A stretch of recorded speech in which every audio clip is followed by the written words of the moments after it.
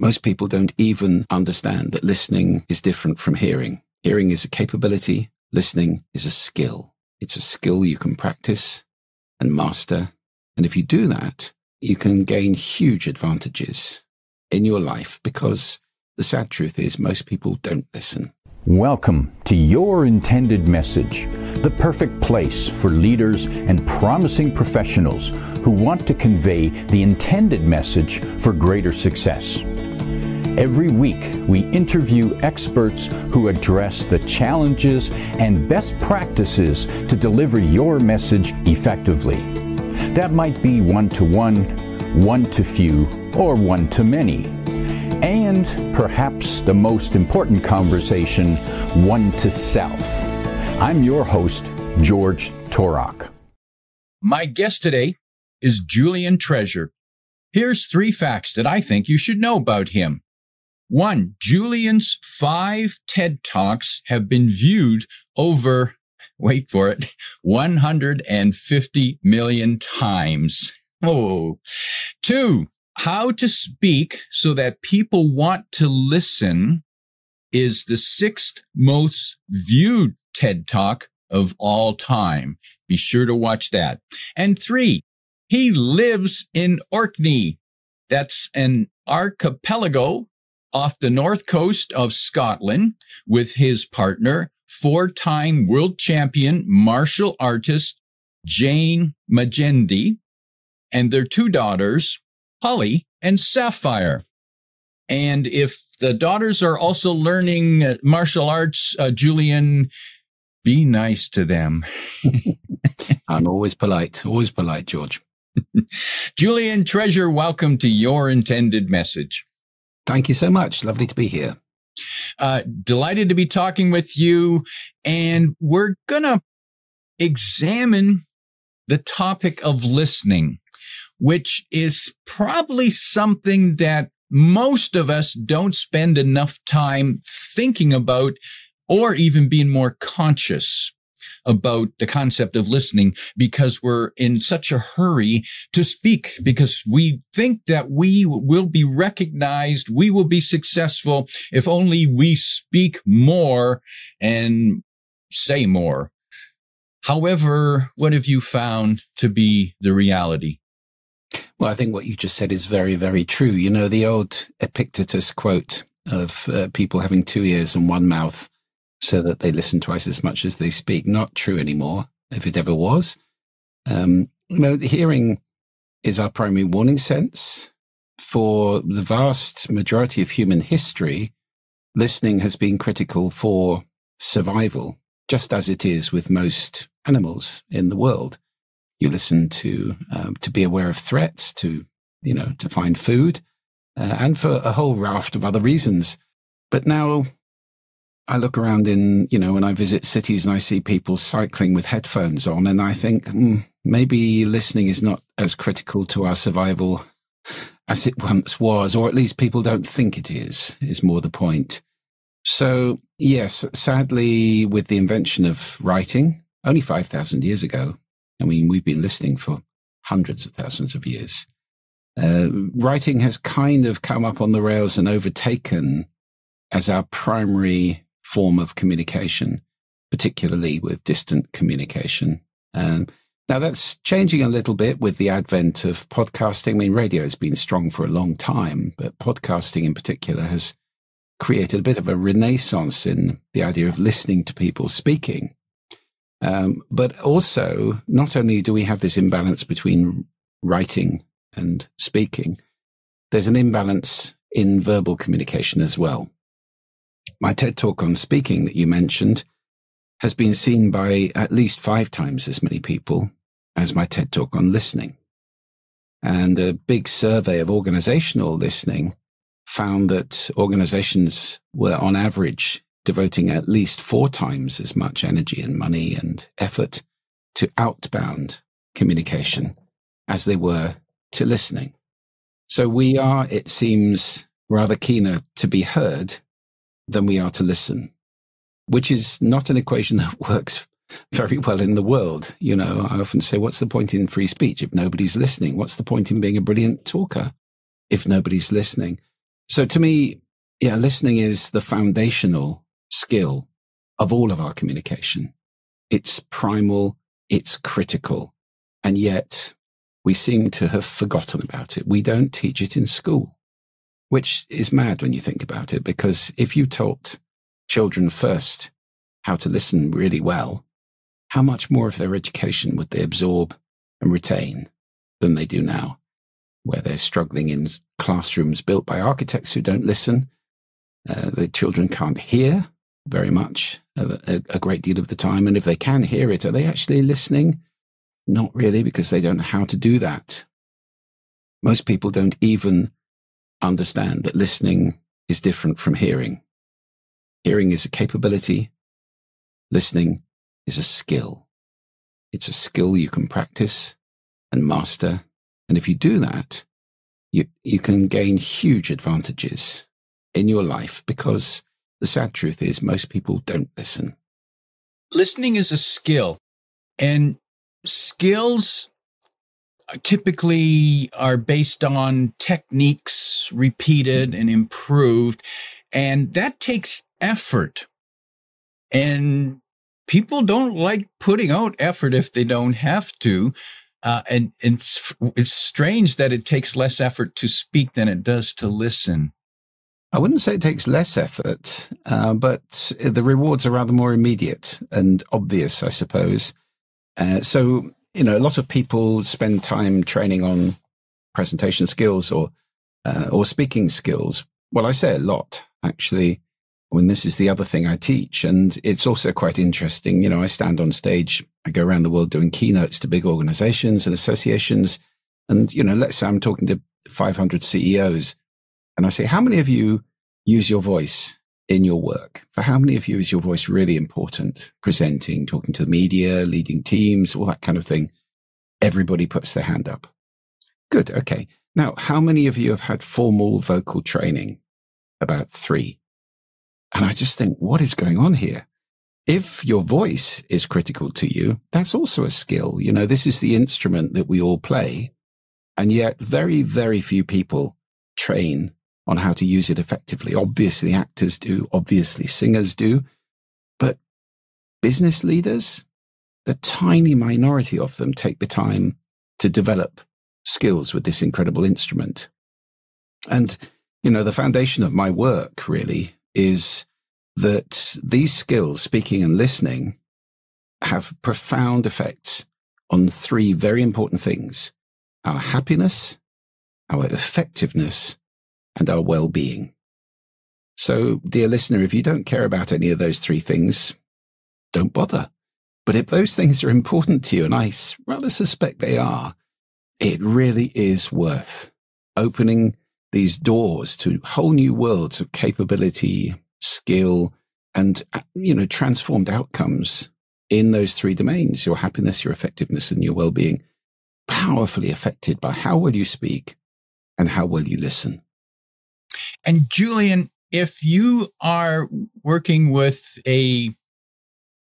corporate leaders and you're helping them to improve their listening skills, where do you start?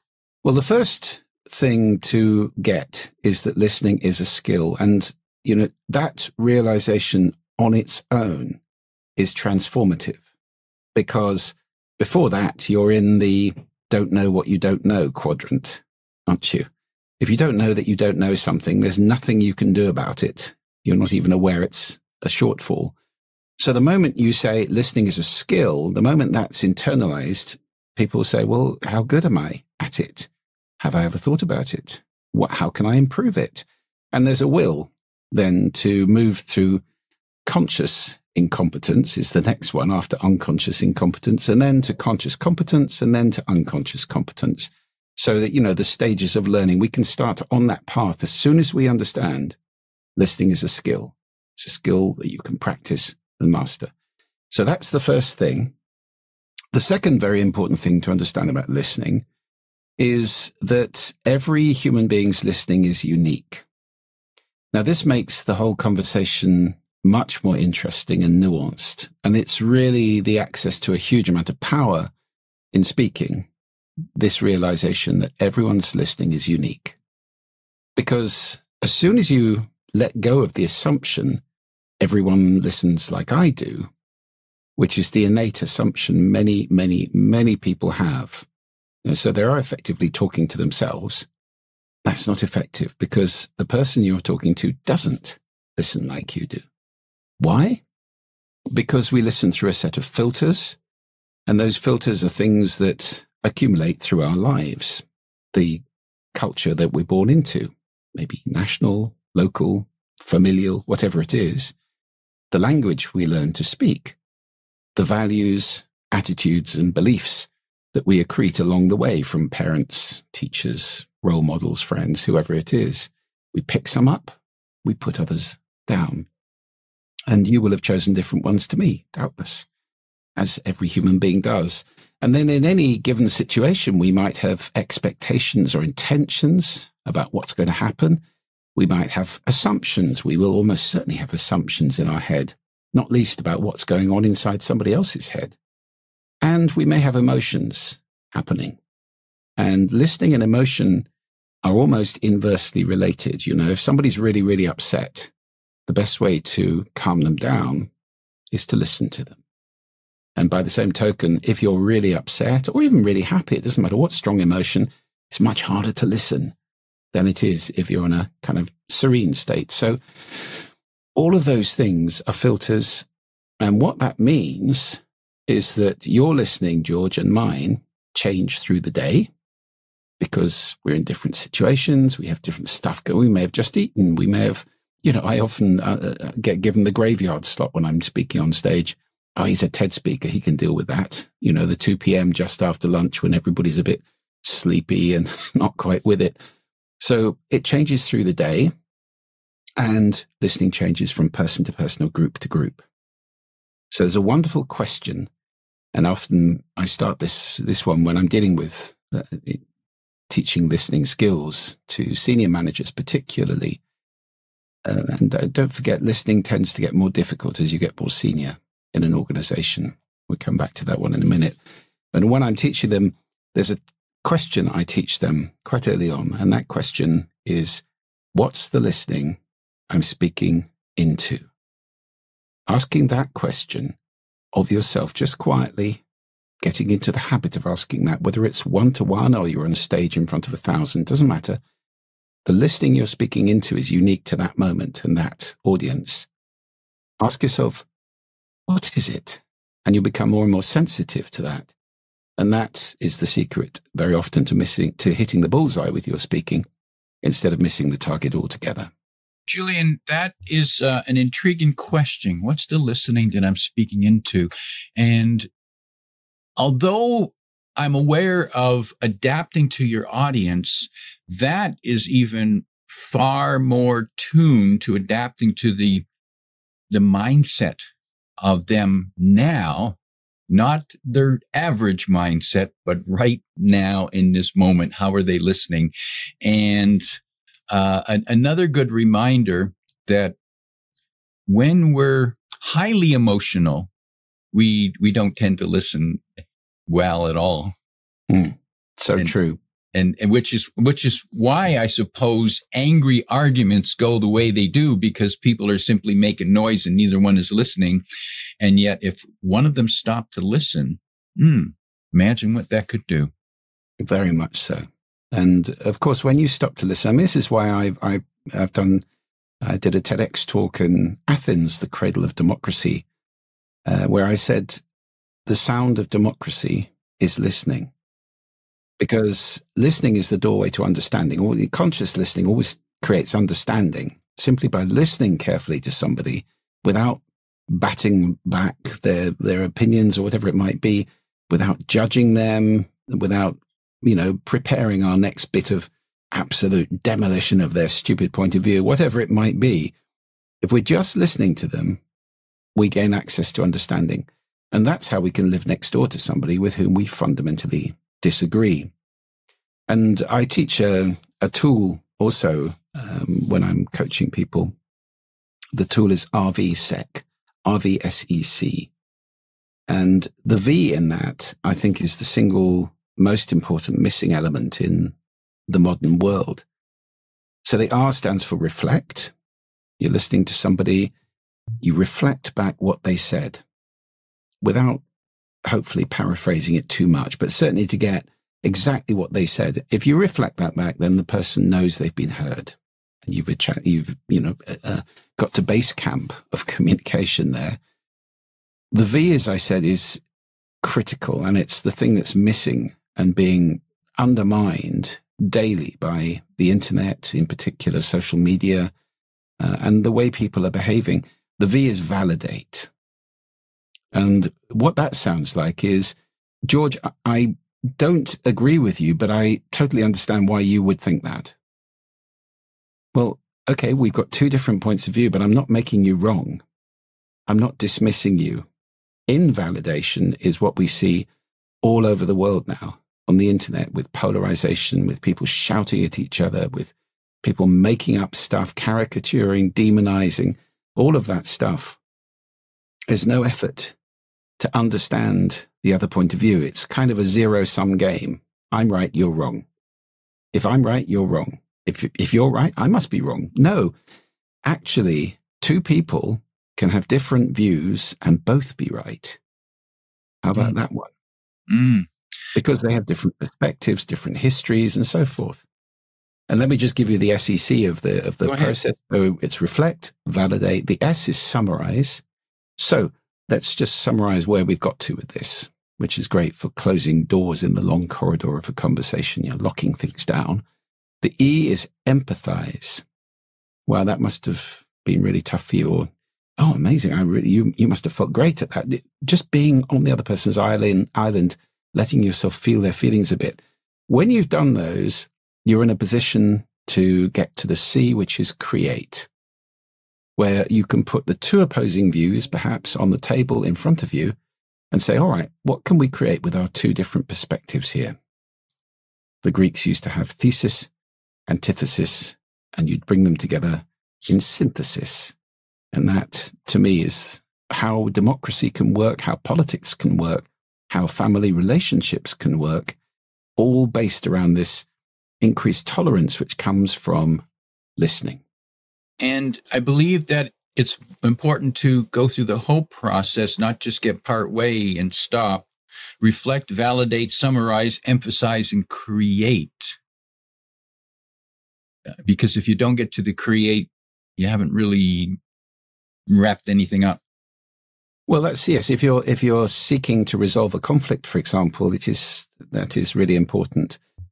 Simply to reflect and validate, though, is a very good way of improving your relationships with people, because people feel kind of cared about. They feel understood. It's said that we want three things in relationship: to be heard, to be understood, and to be valued. And I think the R and V achieve both of those two things. So if you want to achieve something creative or make a solution or get to a different place, then certainly the SEC are critical too.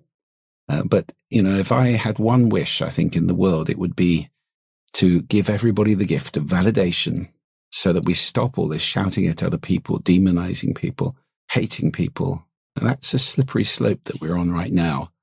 And, the bottom of that slope is disagree with me, I'll kill you, which is, we've just seen an attempt about that in America. And it's not the way that we can have a stable democracy. It's a solution which is going to beget more and more conflict and fighting and war. And that's not a world I want my children growing up in. And validation, could it sound like this? I hear what you say. I appreciate your perspective, and I see it differently. Is that fair? Yeah, absolutely. Because if I say, George, I do understand what you're saying, and I see why you believe that, would you entertain my perspective, which is different? Then, I haven't made you wrong. You don't have the defenses up. If I say, George, that's absolute rubbish. Listen, let me tell you how it really is. You immediately have got all your defenses up, and you're not going to entertain my point of view with any kind of welcome whatsoever. So, yes, absolutely, that is how validation can work. And yes, I see so many examples of disputing, of totally putting a person down.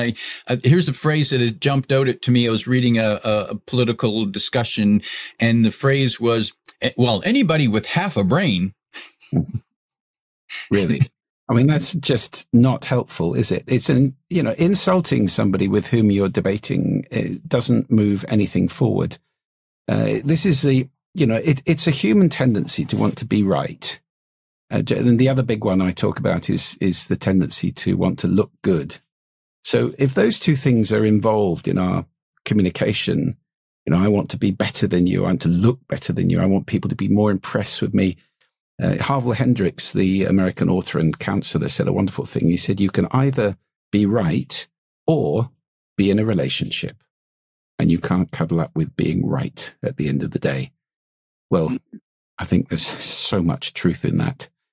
So if we can just let go of this obsession that we have about being right, it would be a much more harmonious world.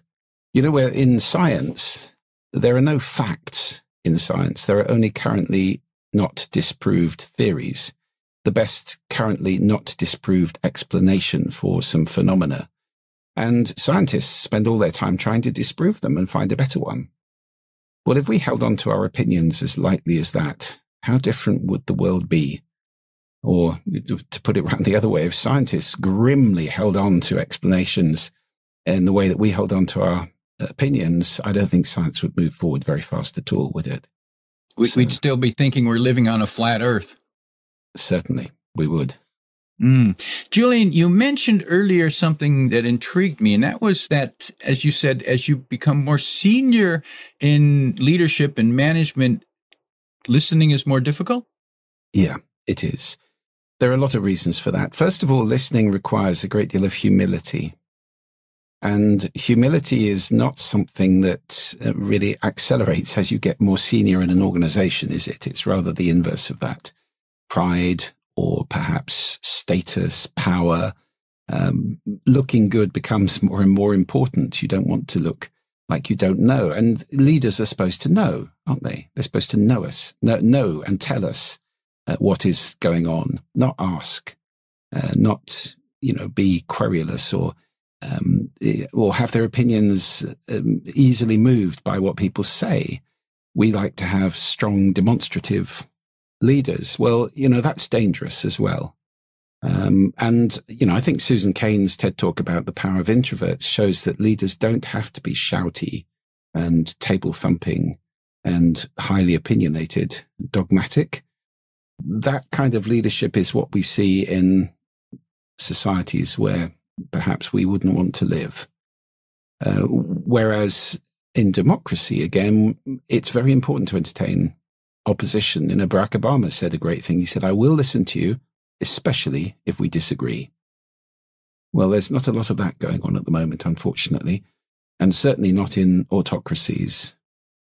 So, yes, I think as you get more senior, it is the tendency to have an ego that grows, perhaps, to expect people to be obedient and get told.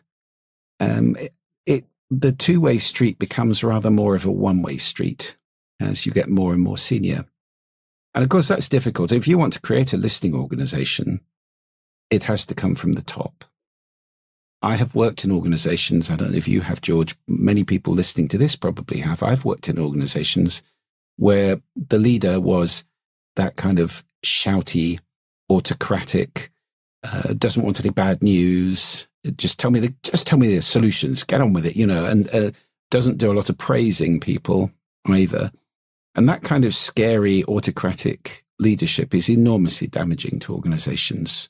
I mean, in fact, in the organization I worked in, people got to the point where they wouldn't take bad news to this person because the person was so scary. And they started inventing good news and hiding bad news.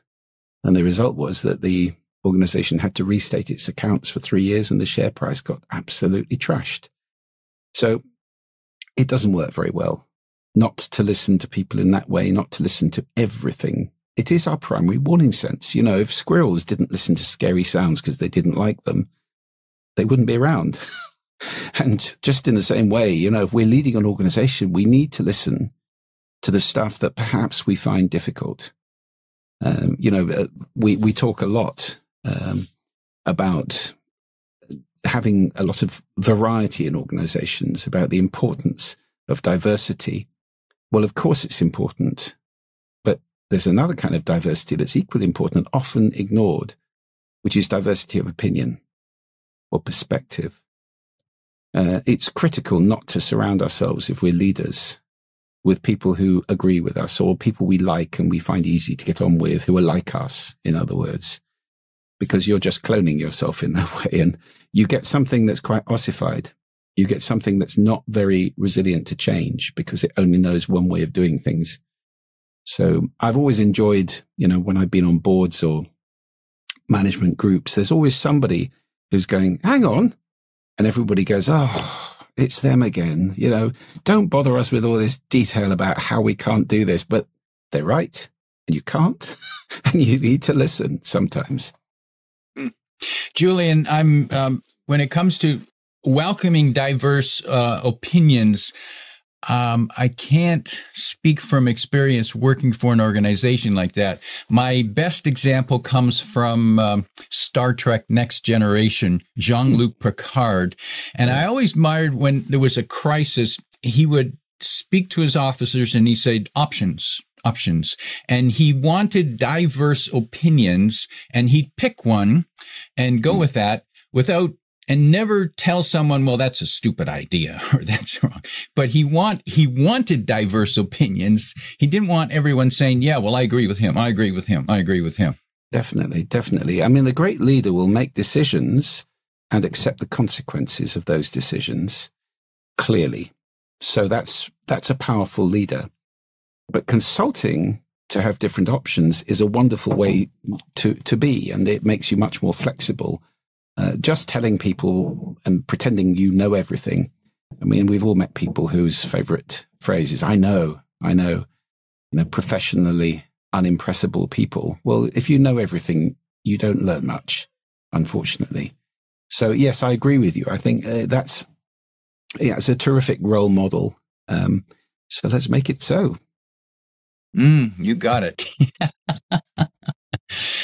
What are the symptoms of an organization where listening isn't a practice and encouraged skill?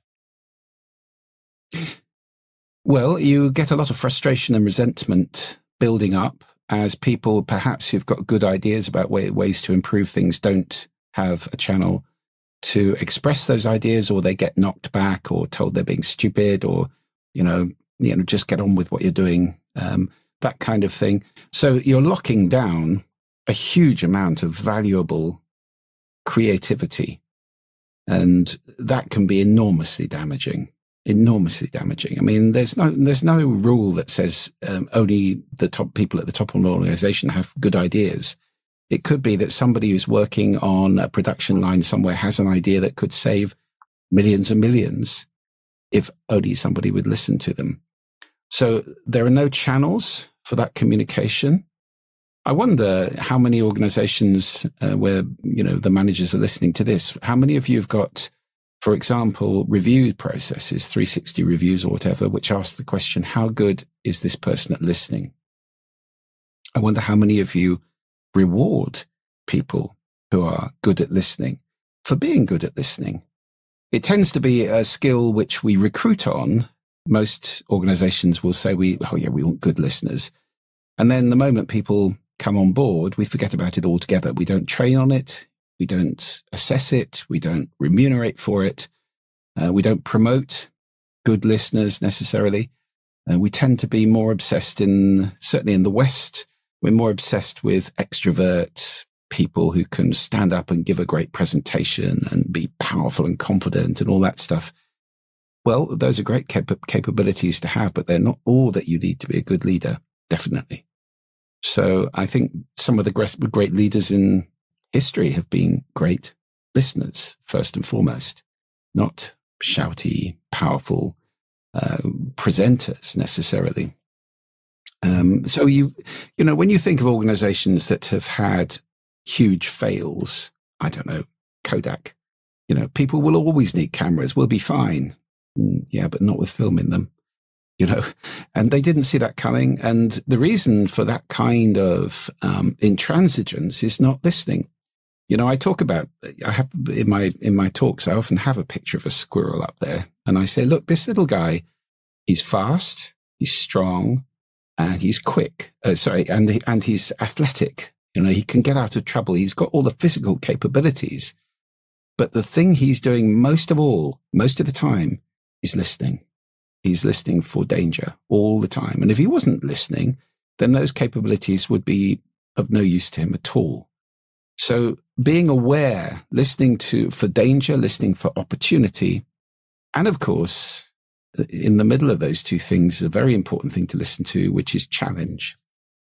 Once upon a time, the crowned heads of ancient kingdoms had jesters employed, and the jester's role was to make fun of the king. He or she was the only person who was allowed to make fun of the monarch. The rest of them, you get beheaded.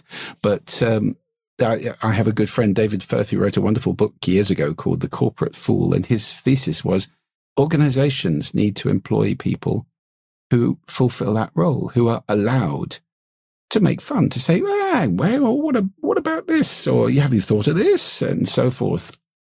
To be the voice of difference, to be, the thing that perhaps spoils a perfect plan when that plan was actually going to take the whole organization off the edge of a cliff. So these are important aspects of listening, and organizations that don't do it very well tend to grind on and ignore the changes that are going on around them, and they don't last that long. And change, as we know, is accelerating all the time now. AI is putting another level of acceleration on that. So listening to what's going on, listening to the changes, listening to what your competitors are doing, what, aspirational organizations are doing, what your people may be doing that you don't know about. All of this is critical if you're going to make good decisions about the future. And Julian, I'm thinking that it's probably more critical to be listening even more when there is change, when there is tough competition, versus just, everything's steady. We maybe don't need to listen as much, but we certainly do when there's change.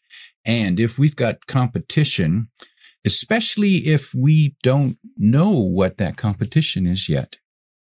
Absolutely. Yes.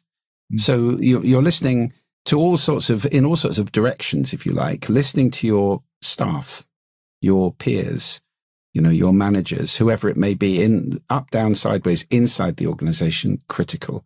Listening to partners as well, any kind of stakeholders in the organization. It might be shareholders, it might be suppliers or business partners, anybody who's invested in the organization or relies upon it, listening to them as well. Perhaps consultants, experts, gurus, whatever that may be, and listening inside as well to your conscience.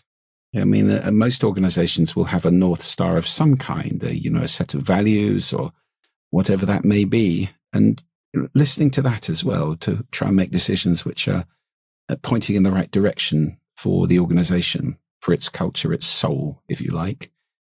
So lots of people to listen to, lots of directions to listen, shutting yourself off from these and thinking that you know everything.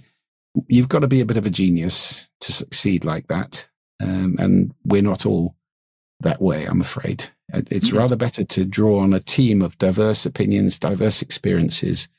And as you did, as you mentioned with Jean-Luc Picard, options. What do you all think about this? And then hopefully you'll get to a synthesis, which is very powerful. For people who'd like to learn more about my guest, Julian Treasure, and how he might work with your organization, you can check out his website at juliantreasure.com, and you can find that link in the description below. Julian, tell us quickly, how might you help an organization?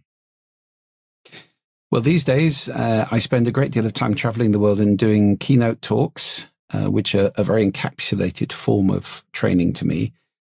So yes, those are very powerful. I give them on speaking skills and on listening skills, and also on sound, actually, the power of sound and how we can design with it for our well-being.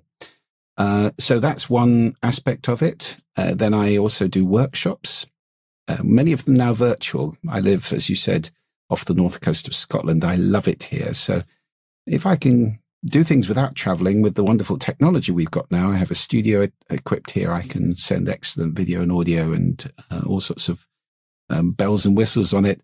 So workshops for teams, 1 day, 2 day workshops, individual coaching and training for top executives, all of those things. You know, I am just passionate about spreading the awareness and helping people to develop these skills of speaking, and in particular, listening. And it is so underappreciated, undervalued, and undertrained on at the moment. So really, that's the mission I'm on. Julian, as we prepare to wrap up, if you could give advice to a new team leader in an organization where listening hasn't been the rule, hasn't been the standard, but a new leader who wants to introduce better listening, what 1, 2, or 3 pieces of advice might you give that person on how to introduce it so that they can succeed? Well, first of all, it comes from the top. So that person needs to be a good listener, to train and to be an excellent listener. It's like anything else, saying to people, sending an email around saying tomorrow we're going to be a listening organization, that doesn't work very well. And if it's not coming from the top, people very quickly learn to shut up, unfortunately. So that's the first thing, is to become a great listener yourself. Then I think structurally, you can take a look at the culture and behavior in the organization. You can take a look at the processes and channels that people have to communicate. And you can take a look at the, as I said before, appraisal, remuneration, the ways that you're treating people and the messages that you're giving to people. Once you've put in place some channels, once you've got the appraisal and remuneration system altered, and once you've assessed the culture and the behavior, you can start training. And that's the way to do it, is to work with people, show them the benefits of great listening, whether it's in meetings, which can be shorter, sharper, and more effective, one-to-one conversations. You need to look also at your environments. I mean, are the offices too noisy for people to listen well? Do you have quiet working space? Do you have effective meeting spaces? All these sorts of things you can pay attention to. They're all elements in a program of turning an organization into an excellent listening organization, opening all of those flows of really good ideas, of passion, of, motivating people in giving them the ability to affect the organization, how it behaves. I'll give you one simple example of how this can play out, George, just to finish with. Think of customer service, or indeed complaint handling, right? So maybe you have a call center which is fielding a lot of customer feedback, and that will often be complaints about where something's gone wrong or whatever it may be. Well, my experience, and I'm sure most people listening to this, is when you call one of those places, you get somebody whose real task is to get you off the phone as quickly as possible by fobbing you off with some sort of, have some free miles, or, we'll give you a discount next time, or to make it right as quickly as possible. Do they ever ask the question, is this something we could actually change in our organization? And I've actually tried to make suggestions about that to people in the past, but that it's a dead end. They have no mechanism behind them to say, here's a great suggestion. Why don't we feed that back up the line and see if we could do things differently in the future, and therefore not have any more of this kind of complaint? But that's not generally how it works. They have a thing called time to clear. They're judged on how fast they get through the calls. And that's not about asking that question. And there sadly, we see millions and millions and millions of dollars of great ideas disappearing, stillborn, never getting anywhere where they can do any good. So that's the kind of listening I'm talking about. It needs to be in every cell of an organization, that we're listening for opportunity, we're listening for danger, we're listening for challenge. If you get that right, wow, what an organization you can have. Yeah, it's no good to say, oh, well, that's not me. You got to go talk to the person in charge of listening. Yeah, don't have that either. My guest today is Julian Treasure, reminding you that listening is a skill that can be learned, can be practiced, can be improved. If you like what you heard, tell your friends and post your 5-star review on Apple Podcasts, because that helps more listeners find us. Come back every week for more practical insights to help you deliver your intended message. I'm your host, George Torok.